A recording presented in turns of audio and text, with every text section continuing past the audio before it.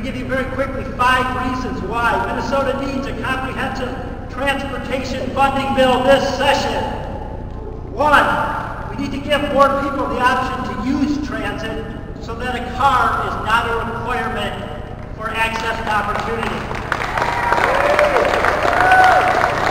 2, we need a comprehensive transportation funding bill to fix our crumbling roads and bridges.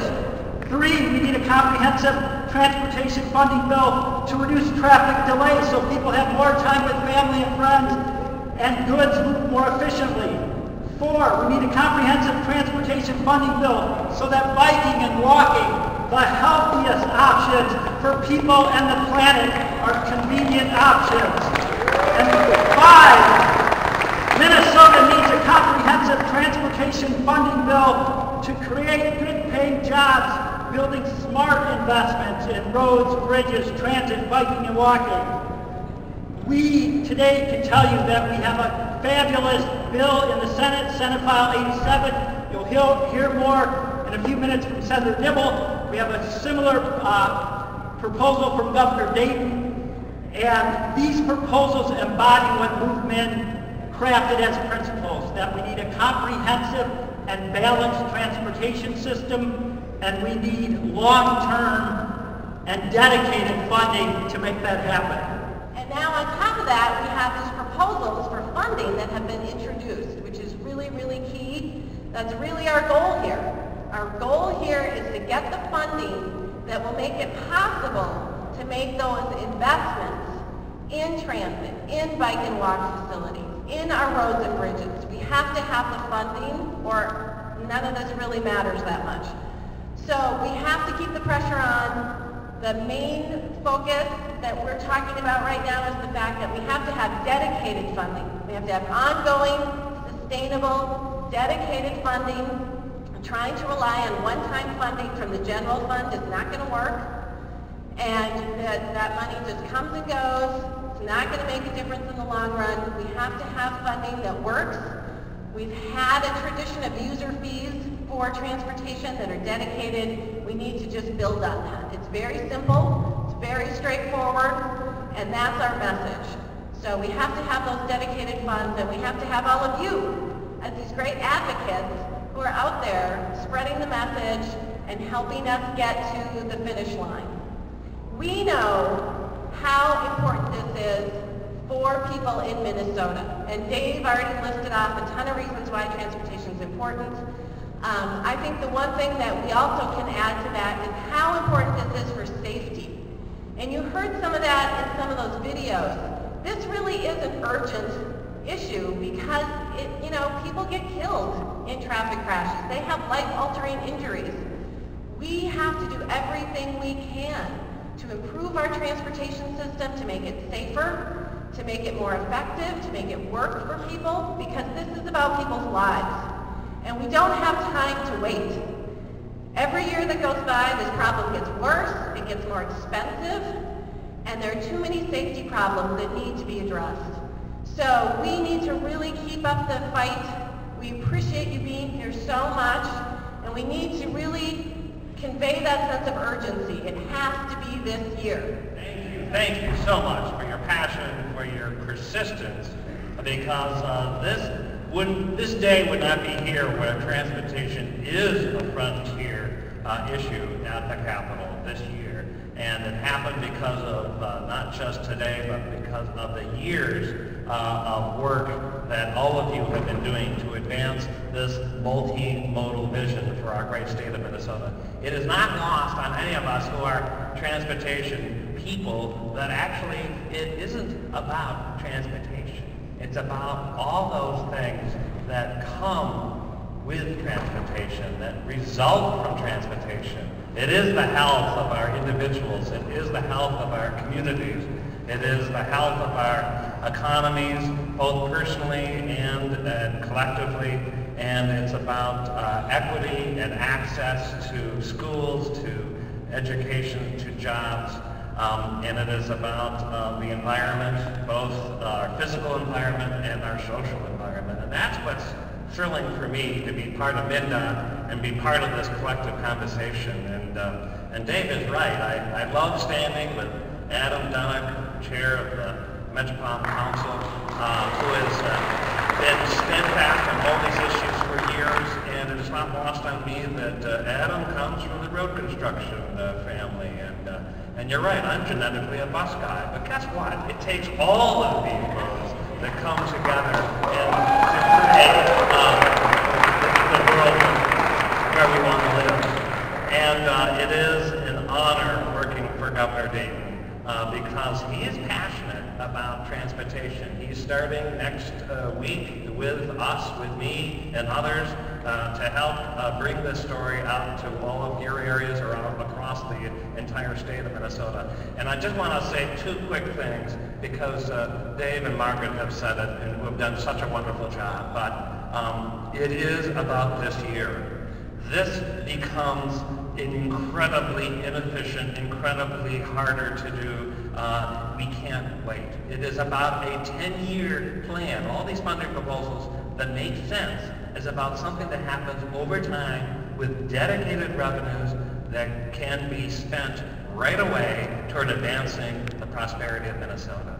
And you'll hear a lot of reasons that maybe we should just wait and think about it. We've thought about it a lot. And if there's ways that we at our state agencies can provide the facts, the arithmetic, we're being studied, we'll be studied again. I'm completely fine with all that, but what we need is action, and the action comes from all of you.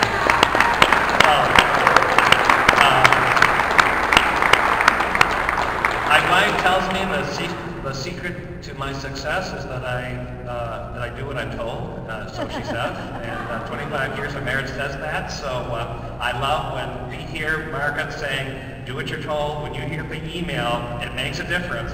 So I'm really looking forward to engaging with all of you over the next couple of months, and Senator Dibble and the other elected officials who are here, anything we can do to help support your hard work in advancing this cause this year. We stand ready to do that. Thank you, everybody. Well, I want to say a special word of thanks to all my brothers and sisters in labor for being here. It's such an important part of the coalition, and certainly an important part where I come from. The men and women who build the transportation system, also obviously the important workforce that we're trying to attract and retain as we build out the transportation system and specifically the transit system of the future.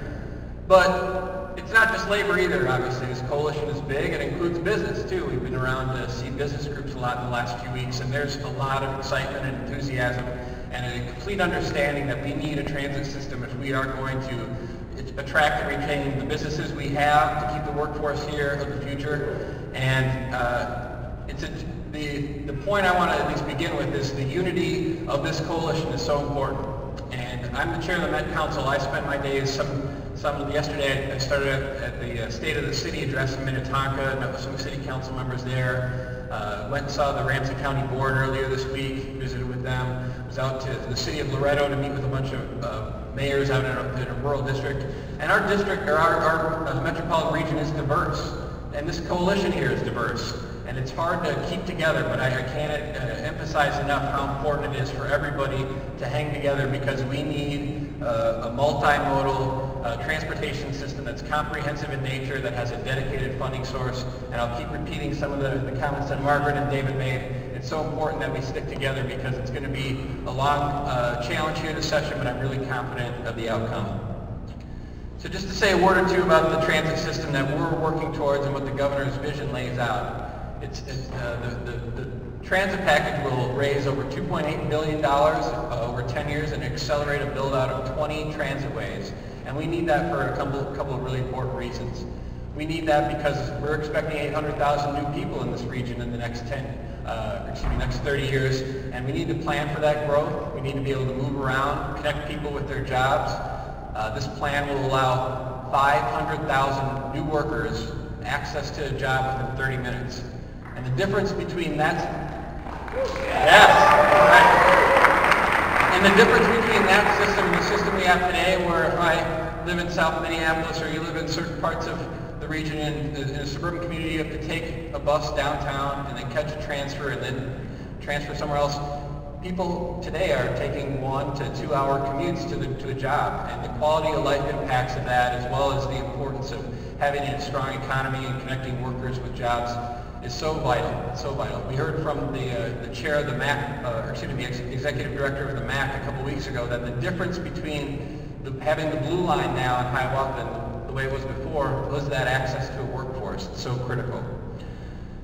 And why else do we need a transit system? We need it for, again, to remain economically competitive with our peer regions, to show that we're interested in investing in a transit system and going to build it for the long term.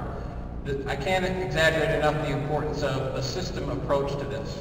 And again, this is the difference, I think, between how some people are envisioning a transportation package and how we see it moving forward. We must have a system that works well together between modes, as well as having it come online as soon as possible. And that's why it's important to accelerate the build-out and have it happen in 10 years.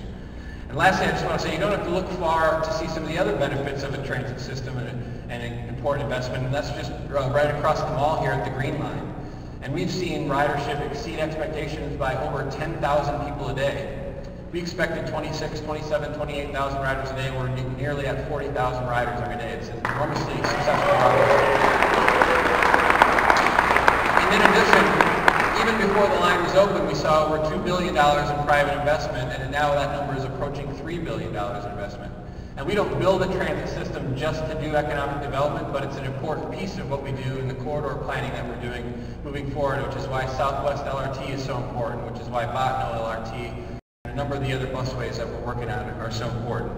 So I just want to urge everybody to stick together. It's going to be a long spring, but with spring comes some water and some sun for the grassroots to keep growing, and we're going to keep growing the support, and we are going to move forward this year and get a transportation bill done. It's been a fantastic day at the Capitol. It has been an amazing transportation day, so thank you for everything you've done to really raise the visibility and really claim your power in your building, the People's Building, the Capitol, the State Office Building. We've heard before already why this is so important. This is about living lives of dignity, of opportunity, of access, of full participation in our community, about building communities that work well for everyone. This is about full democratic participation in a free, fair, and open society. That's what this transportation subject and debate is all about. Bottom line, it's about the values we hold as Americans, and that's what we're fighting for. Excluding anyone from participating fully in our state and the opportunities that this state offers is not what we're about. These are not the values that we hold as Minnesotans. That's what's at stake, and we have to win this debate. So, what you're doing today is absolutely vital. You are holding your elected representatives accountable. There can be no place for us to hide. That is unacceptable. You heard it before. We have been admiring this problem for a long, long time. No more admiring the problem. We know what needs to be done. We have the resources. We have the ability. This is a political issue now. This is about politics, and this is where you come in. Your eyes are on your elected representatives. You are holding them to account. And if they claim that we don't understand the problem, we don't know how much money we need to spend, we don't understand the issues, invite them out to your community. It is a transformative experience for a legislator to come out and see the roadways. We heard from the woman in the video about losing her husband because the roadway was unsafe. Invite them out to see those roadways. When there are shoulders, there's no recovery zone. When the roadways are crumbling, when there are sight lines that people can't navigate around, when people can't get to jobs, when people have to stand out in the cold, freezing cold weather like today, the wind is blowing, and they're with their little kids and they can't get to their work. Up in St. Cloud, we had a field hearing a few years ago. And 2 miles out of town, there's a working class community. No connection to the service jobs 2 miles away. Nothing but open fields and woods and shoulders of busy highways to walk down. That is not acceptable. That is not the Minnesota that we're trying to build. That is not the Minnesota that we inherited from our mothers and our fathers and our grandmothers and our grandfathers. Now is our turn to step up and build the kind of Minnesota that allows everyone to be successful.